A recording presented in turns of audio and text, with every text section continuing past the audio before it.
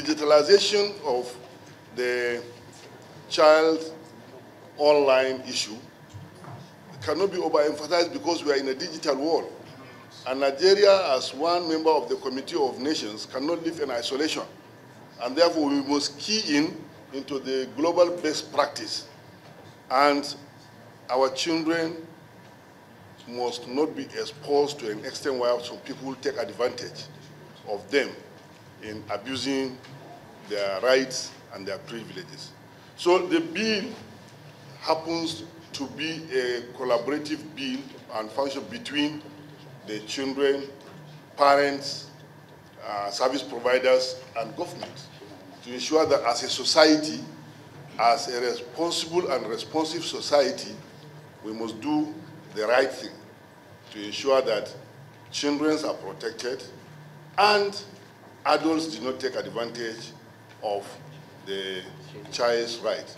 The bill will serve as a comprehensive framework to counter the many threats to our children. The bill includes measures to establish strict criteria for age verification on social media platforms, ensuring that children cannot access age-inappropriate content.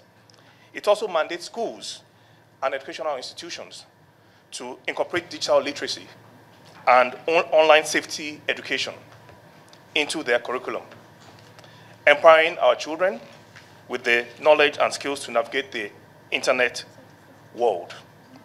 Furthermore, the bill calls for stringent penalties for individuals found guilty of perpetrating online violence against children.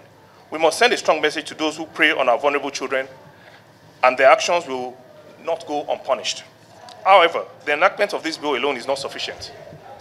It is imperative that we raise awareness amongst parents, guardians, and educators about the potential dangers lurking in the digital realm. We must not lose sight of the fact that in most cases, it starts online but ends up physically.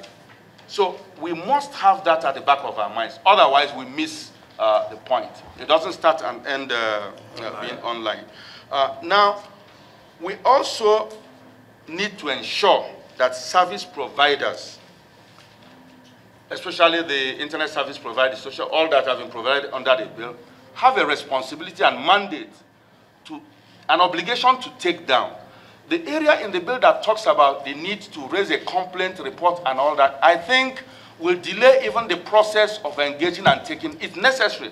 But there has to be a mandatory requirement for providers to take down child sexual abuse materials that come onto their platforms. And that needs to happen. The Commission quite applauds the bill, because it's coming at a time where, there are a lot of predators online who are really lurking and threatening and, seeking to violate the rights of our children.